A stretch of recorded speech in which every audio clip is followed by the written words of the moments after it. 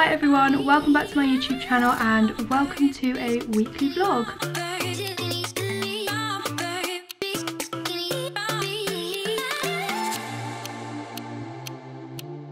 So I am starting this vlog in a bit of a different location. I'm sat in my lounge. I normally do... Sorry, I'm out of breath. I've just been tidying up after filming, so I'm a little bit after going up and down the stairs. But yeah, I've been filming in here.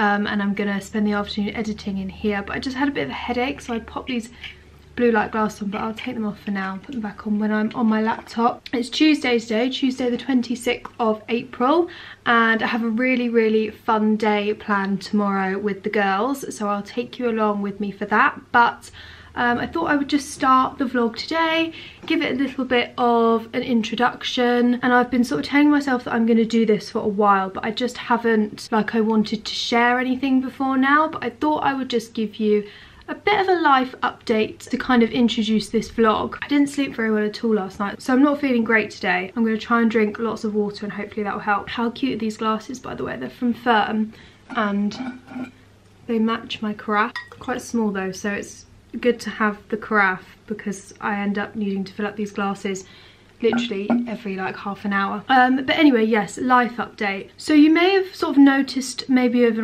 on Instagram that I haven't really been myself. I've been a bit better recently, a bit more consistent, but about sort of a month ago I was very kind of down. I took some time off, I was very inconsistent. Just a bit all over the place basically, and I didn't really want to talk about it over on Instagram because I don't really feel like I share that part of my life very much over there, but I'm a little bit more open on YouTube, obviously a bit more chatty and a bit more conversational, and I just like to share a little bit more. I feel comfortable sharing more. But yeah, just want to say quickly thank you to everybody that sent me a nice message when I have been a little bit miserable over on Instagram, because it is so lovely to get a message from someone that I don't know saying hope you're okay or sending you love. Like, it's just such a nice thing to do, so thank you so much to anyone who has done that over the last kind of couple of months. So the reason for me being down kind of started about 6 weeks ago, and my grandmother unfortunately passed away. I have spoken on YouTube especially about how I looked after her. She was 93, she had dementia, and she lived with us, and because obviously I'm self-employed, I work from home, I looked after her every day for the last 18 months, and prior to that I cooked for her every single day and would take her food every lunchtime. So I did that for about a year before she moved in permanently in, I think, August, or no, it was a bit later than that, October 2020. She lived with us through the first lockdown, then went back to her flat and then got poorly, so moved in with us permanently, where I was able to be here all the time because she couldn't be left alone. So it was kind of a very testing thing for me to go through. I'm so glad that I did it. Sorry, I'm trying to film this without getting upset. I never thought I would be that person that cries on the internet, so I'm not going to do it. Right, come on, pull yourself together. Yeah, I'm so pleased that I was able to look after her and literally spend every day with her for the last 18 months of her life, because I know a lot of people don't get that luxury, especially from my mum as well, because it was her mum. It was so nice for us three together to have that time because we've always been so close, so I'm very grateful for that. And like I said, she lived till she was 93. She had a fantastic life and she was extremely dignified in the end and very peaceful and not in any pain, and we take a lot of comfort in knowing that. It's always difficult when someone passes. It doesn't make things any easier, but it is comforting to know that we were by her side, and so was Maple, and she didn't need any pain medication or anything, and she just went in her sleep, which is, everyone always says it's the best way to go. So yeah, obviously my life has changed quite a lot because I did sort of give up a lot of things to stay here and look after her, which I think most people probably didn't realise because I never really spoke about it much, especially online. Yeah, because she couldn't be left alone, I was here a lot of the time. We did have some amazing carers that would come and sit with her and look after her so I could sort of go out for the afternoon, and they were incredible. I don't know how they do that job, it's so difficult. They made her very comfortable and gave her some amazing memories in her last few months. So grateful to them, and hats off to anyone that does that job. I know I couldn't do it. I know I looked after my grandma, but she was my grandma, you know, so it was a bit different. But yeah, anyway, kind of a big change in routine for me. Feels very lonely in this house now, not having people coming in and out all the time, not having my grandma shouting at me all day long. But on the other hand, it gives me a chance to kind of focus all my effort into work, and also having a little bit of fun now as well. It's not like I was chained to the house and I had no fun for 2 years.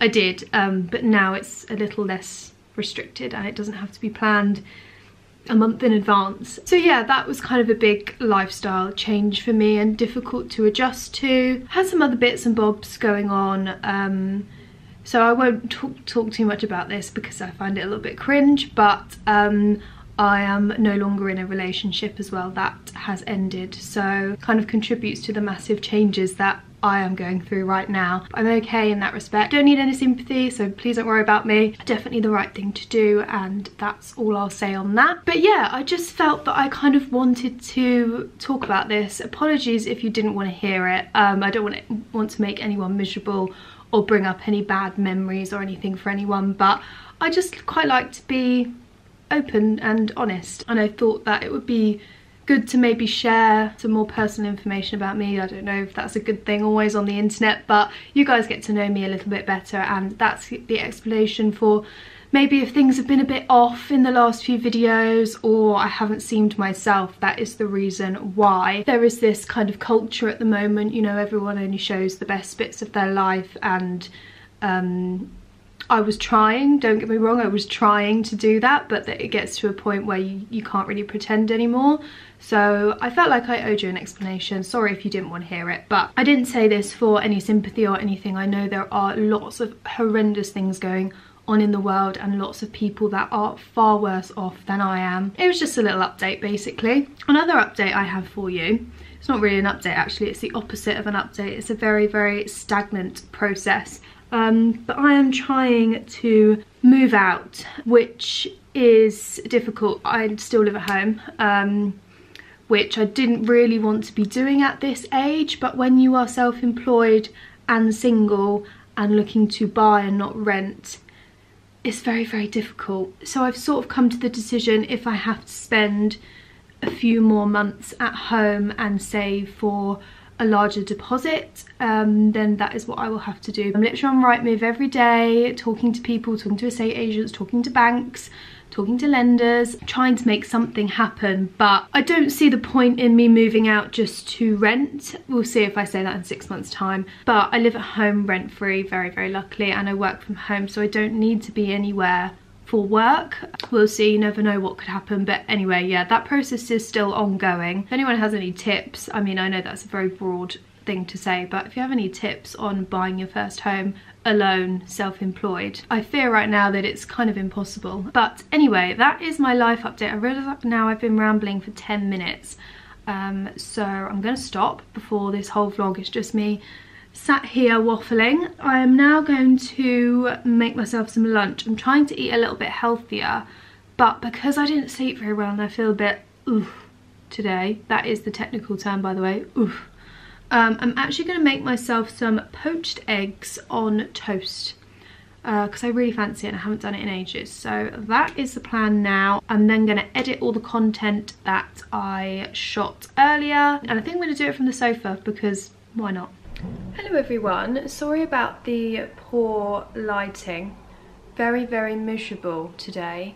It's such a shame because it said that it was going to be sunny on the weather forecast for the whole week, but it's actually looking really quite cloudy and it's quite cold as well. So I mentioned yesterday that I am going to London today. I'm meeting my lovely friends for a bit of like a shopping day. We're going to grab lunch and then probably dinner as well.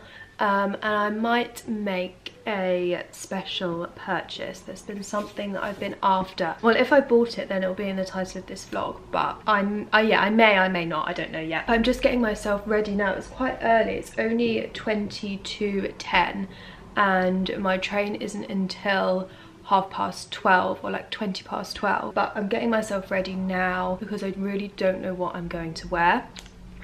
So I feel like I need a bit of time to go through my wardrobe because, you know, it's coming up to May now. It's the end of August, the 27th today.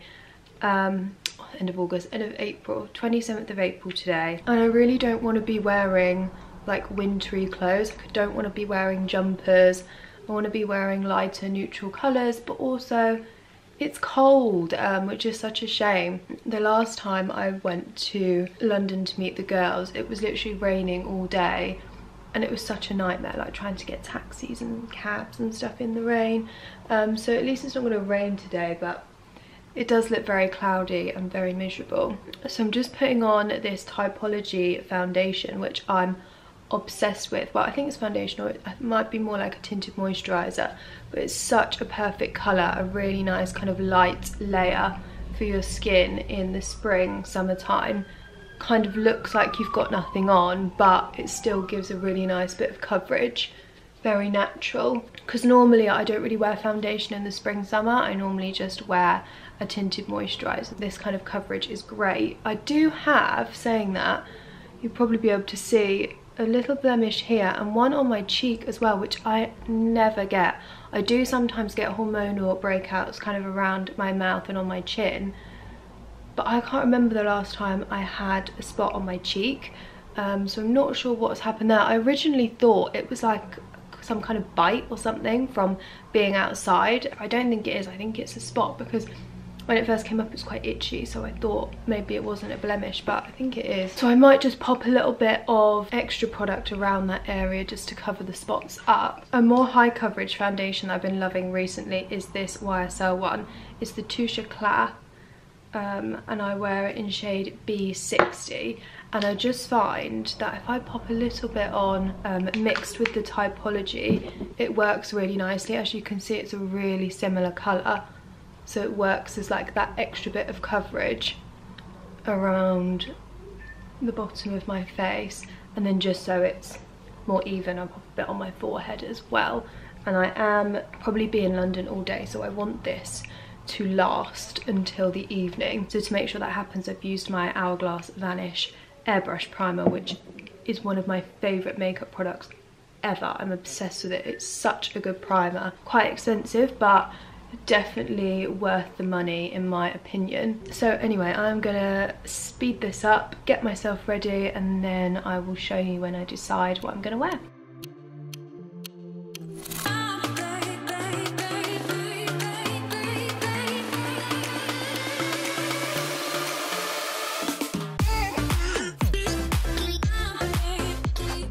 That is my makeup done for the day. I'll probably just have to touch it up a little bit before I leave, but now I'm going to do my hair. I had a shower this morning, so it's all wet, but I'm in a bit of a tricky situation because I'm heading out. I've only mentioned it about 10 billion times. I want to walk Maple just before I go, so she's nice and sort of tired before she's left alone for a couple of hours. Won't be for long, and then my mum will be home from work, but I just want to make sure that she sleeps whilst I'm out. So I don't know whether to take her for a walk and then come back and just quickly do my hair, or whether to do it now and then just sort of touch it up after I've walked her, because it's going to fall out a little bit after I've taken her for a walk, and I can't really go for a walk with my rollers in. I mean, I could, but I don't really want to. So I'm going to sort of rough dry it now. And then, thing is, I want to walk her as late as possible, and then I don't know if I'll have enough time to sort of start from scratch on my hair. God, that's really going in my mouth. Yeah, start from scratch on my hair when I get back from walking her. This is just the Staffford heat protection spray, by the way. I use so much. So I think what I'll do is I'll do my hair now, and then I'll just have to touch it up quickly after I've walked her. and hopefully it will stay in. But I mean, it'll probably fall out as soon as I get to London anyway, because I'll be walking around, and normally the longer I'm outside, the more it drops. I have been finding that I have been able to get it to stay in a little bit better though recently by holding the curls for a bit longer in the heat. But I am going to film an updated Dyson tutorial. I was just going to do a reel, but I might do a YouTube video as well, so that will come maybe within the next week or so. So I'll just do like another time lapse of this, and then I'll talk you guys through the routine in a bit more detail then. So I'm just about to leave for my train, but I thought I would quickly show you today's outfit. I've got my leather blazer on from Zara, which I haven't worn in ages, and just popped this All Saints sweater on around my shoulders, plain white tee underneath from Arquette, these straight leg jeans are from Naked, and then my Dunks, and I'll obviously take my sac du jour, but I'm actually running late already for my train. I don't know how this happened, so I better go.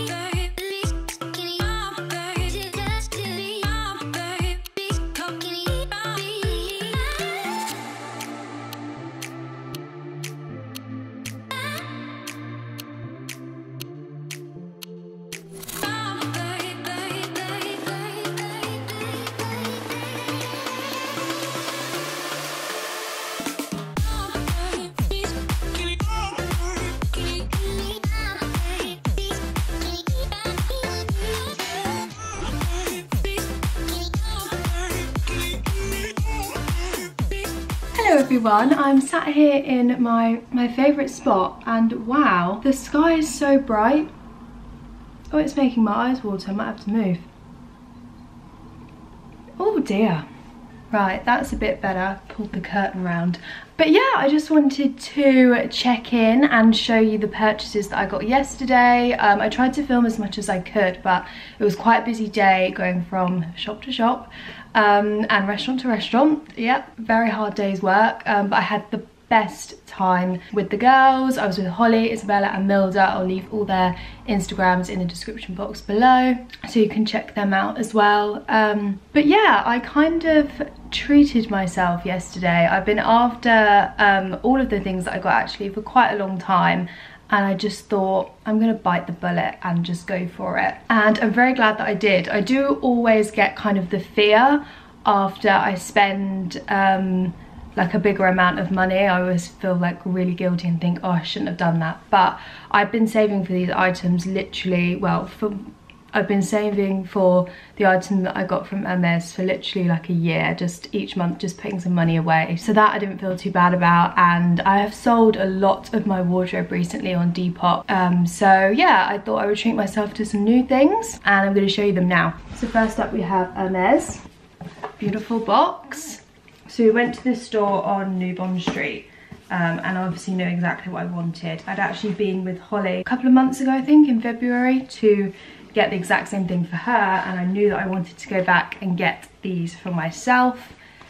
So if you haven't guessed already what they are, they come in these little dust bags, and I picked myself up a pair of the Oran sandals, and I got the tan colour, and I just adore these. They are so perfect for summer. I've had a couple of dupes. I had a pair from Zara, which I've sold, and I had a pair from June, which I've also sold, but I just thought it was about time that I treated myself to the real thing. And yeah, I'm obsessed with them. I just love the shape. Everybody has said that they rub quite a lot on the first wear, but after that they're super comfy. And in the store I actually tried on this colour and the black as well, because I was really unsure, but this colour just suited me a bit better, I think. And I have the brown Loewe basket bag and my brown Jacquemus bag as well, so I just thought that these would come in a little bit more handy in the summer. They came up very true to size, so I just got my normal size, which is at 38, and yeah, they fit beautifully, and I'm very very excited to wear them. I can't wait for summer and warmer weather so I can get these out properly. I had a really pleasant experience as well in the Hermes store. I think when you're just buying smaller items, they're a little bit blasé and they're quite nice to you. So one day maybe it'll be a slightly bigger item, maybe a handbag, who knows. That is on my wish list for sure. And then I wasn't actually planning to, but we popped into Celine. This bloody olive tree. There we go. Yeah, we popped into Celine and there were a couple of things in there that I just wanted to kind of look at. And yeah, you guessed it, I didn't just look at them, I actually ended up purchasing them. But I'm really pleased that I did, because I was probably going to get both of these items at some point anyway, and it's just really nice to do it in store and to be with your friends and have a glass of champagne and stuff. And the Celine store experience was really, really lovely. The SA Mary was so nice there, so that just makes it a little bit nicer. It's just a bit better than ordering it online and just opening it yourself, I think. So the first thing I picked up from Celine is a pair of sunglasses, and these are the Triomphe sunglasses with the motif on the side. Really nice kind of round shape, and I just adore these. I think they're so gorgeous. I obviously did just purchase the black YSL pair, well, not just, a few months ago now, but I feel like they're a very, very different shape. The YSL ones are very square, and obviously these are nice and round. And then I picked up something else as well, which was kind of not spontaneous, because like I said, I knew I was going to get it at some point, but I definitely wasn't planning on purchasing it. Even when I saw the sunglasses, I thought I'd just get the sunglasses.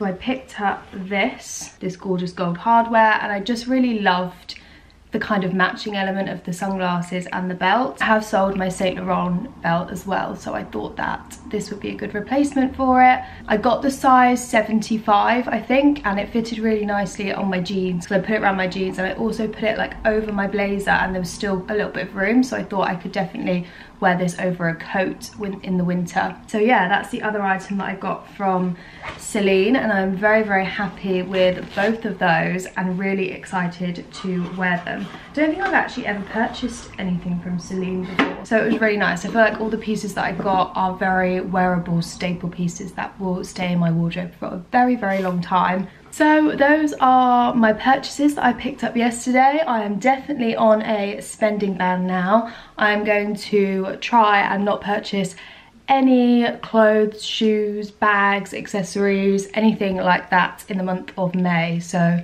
we will see how long that lasts, but I feel like I definitely need a bit of a month off after that splurge yesterday. But it was such a fun day. I hope you guys enjoyed seeing what I got up to. I think I'm going to end this vlog here, so hopefully you enjoyed it. If you did, it would be amazing if you could give it a like, and if you are new to my channel, I would love it if you subscribed, and I will see you all very soon with another video. Bye.